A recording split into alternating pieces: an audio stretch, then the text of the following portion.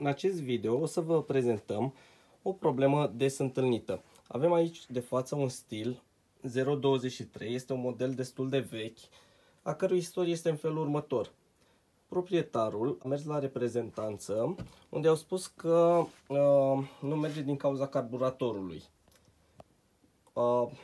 La ei, carburatorul fiind foarte scump, a venit și a cumpărat carburatorul de la noi și l-a montat singur acasă. Deci carburatorul este nou, așa, și apoi a venit la noi pentru că tot nu funcționează Drujba și nu știe ce să-i mai facă. În cazul de față, vom încerca în primul rând, ca să excludem carburatorul, să-i punem puțină benzină în capul pistonului, iar dacă aceasta va merge un pic cât va avea benzină, apoi putem să-i mai punem și un pic de benzină pe filtrul de aer ca să o alimentăm. În cazul în care aceasta va merge, e clar o problemă de alimentare. În cazul în care nu merge, continuăm cercetarea. Desfacem bujia, scoatem pipa ușor, desfiletăm bujia.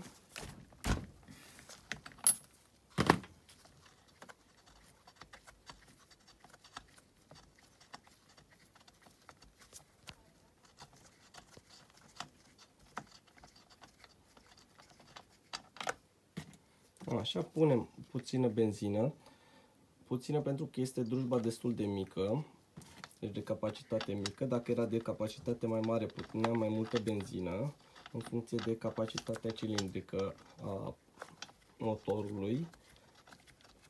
Așa, înfiletăm bujia la loc, o strângem.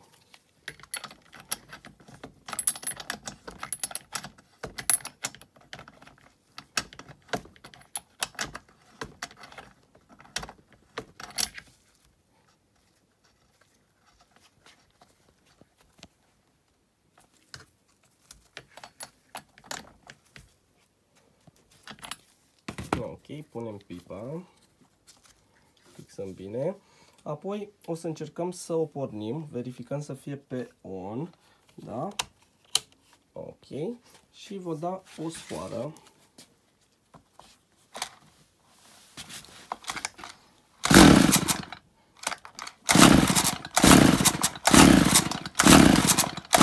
Ok, vedem că nu pornește, picăm 2-3 picături pe filtrul de aer. Ok, mai încercăm.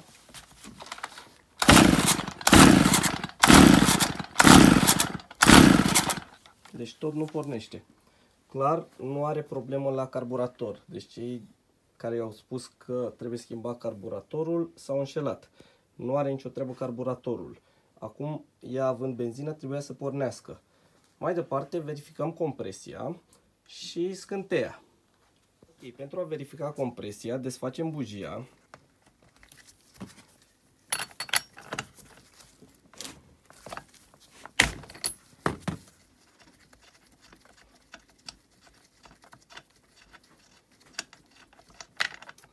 Un verificat, să-i spunem mai rudimentar, este să puneți degetul în capăt aici la bujie, da? Și să trageți de sfoară. Și ea trebuie să dă păcălitul acesta, da? Ok, acum vom verifica și cu manometru. Cum se verifică? Trebuie ținută accelerația la maxim, da? Pus manometru și dat la demarul. Okay. Acum vedem.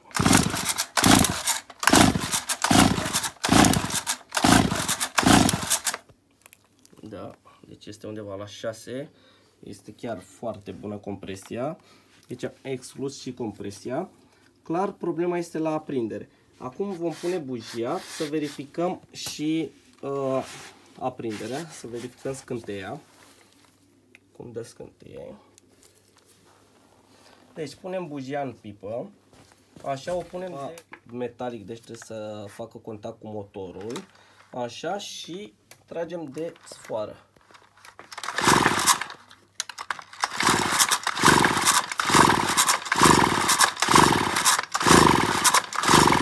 Pare că dă.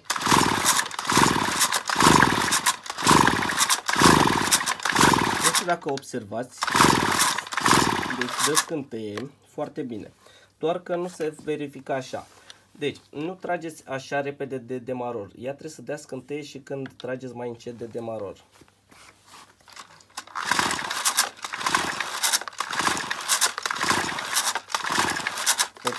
Dă scânteie, dar nu dă la fiecare învârtire a motorului. Dă odată la... Se învârte motorul cam de 3 ori și dă scânteie odată. Acest lucru este de la aprindere. Deci vom desface la aprindere. Acolo o să avem o problemă foarte des întâlnită. Desfacem demarorul ca să vedeți despre ce este vorba.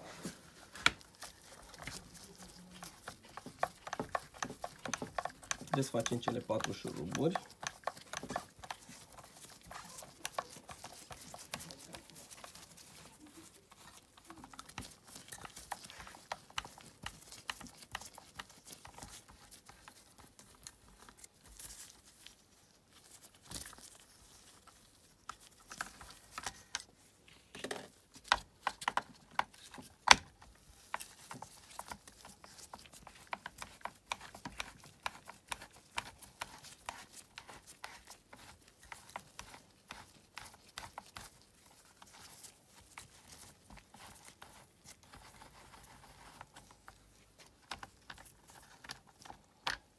Ok, am desfăcut cele 4 șuruburi. Acum desfacem demarorul. Acesta este puțin în sus și în lateral. De tras un pic. Așa, ok. Și aici este aprinderea. Și uitați de ce avem problema aceea când dă scânteie, când nu dă. Pentru că, datorită mizeriei, deci observați, nici nu se mai vede metalul. Datorită mizeriei, nu se mai creează câmpul magnetic la turație mică.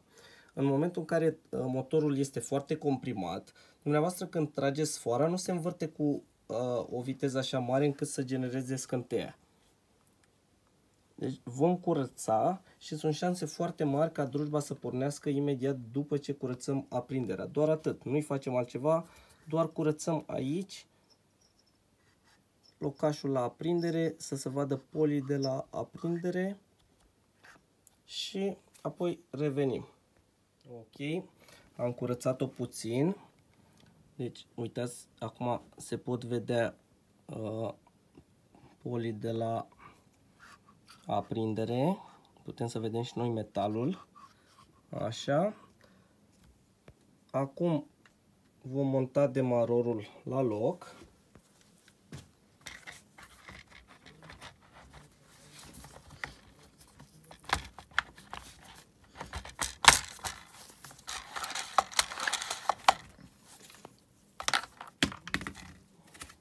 Prindem în cele 4 șuruburi.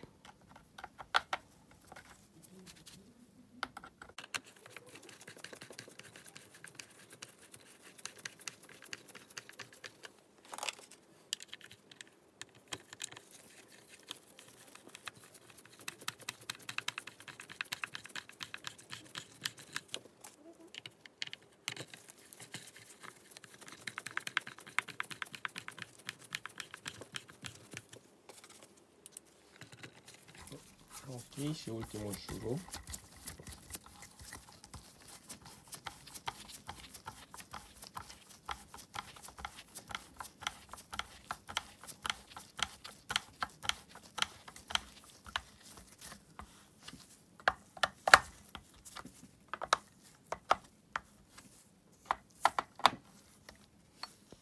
Așa, și acum facem proba din nou.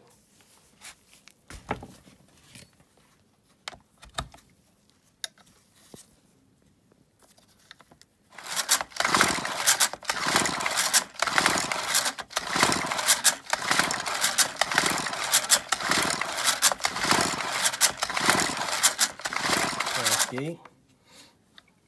Așa, acum montăm bujia și încercăm să o pornim. La fel îi punem puțină benzină.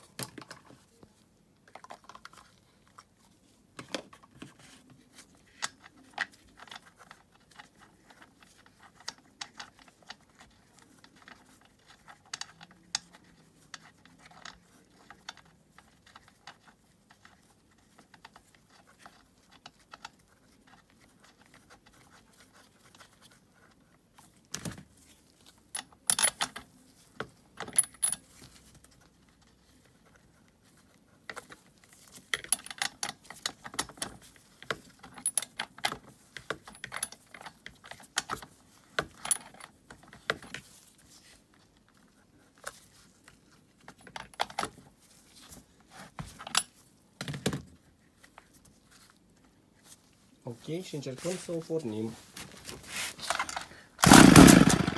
Da, a dat să pornească, îi mai punem puțină benzină.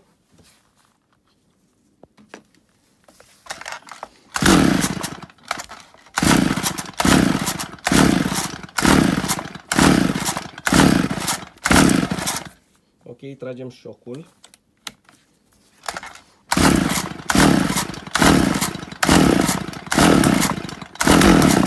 Da, a dat să pornească.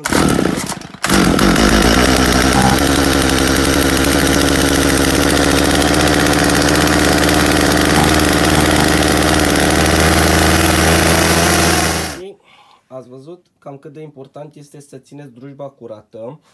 În primul rând, la aprindere. Deci am întâlnit foarte des cazul acesta în care mizeria nu mai permite să se creeze câmpul magnetic și să dea scânteia cum trebuie. Mai rău, vă și păcălește crezând că aveți scânteie. La fel este foarte important să țineți curată drujba pentru răcirea cilindrului și pentru a nu intra mizerie în carburator atunci când desfaceți. Cam asta a fost și nu uitați, dacă mai aveți întrebări sau ce sugestii aveți pentru videouri, ce ați dori să mai aflați de la noi, noi o să încercăm să le acoperim pe toate în măsura posibilităților. Vă mulțumim pentru vizionare și nu uitați like și abonare la canalul nostru.